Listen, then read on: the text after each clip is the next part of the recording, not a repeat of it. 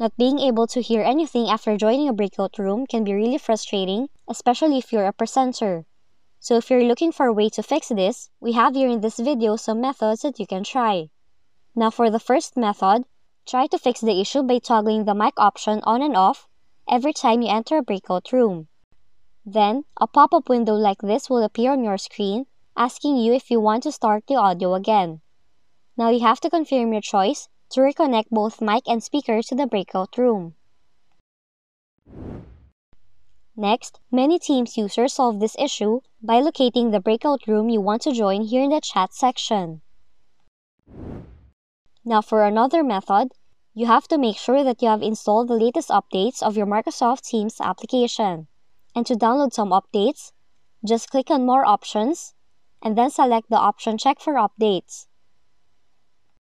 Now the Microsoft application will check for any updates and download it while you work. Now try this next method of clearing the local cache if the previous ones did not work. But first, fully exit Teams by right-clicking on the Teams icon and then select Quit. After that, enter the following in the search bar and then press Enter. Now on the File Explorer, delete everything inside this folder by selecting it all, right-click, and then select Delete.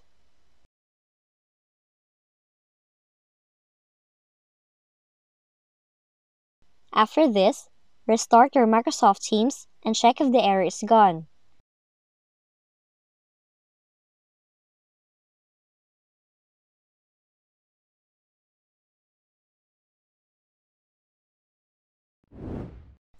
Now for your last resort, you can try to reinstall Microsoft Teams. So first, search Microsoft Teams on your Windows search bar, right-click on it, and then select Uninstall. Once you're done uninstalling the application, you have to download the latest version from the Microsoft Teams website. And those are the possible methods that you can try if there's no audio when you try to join in a Microsoft Teams breakout room.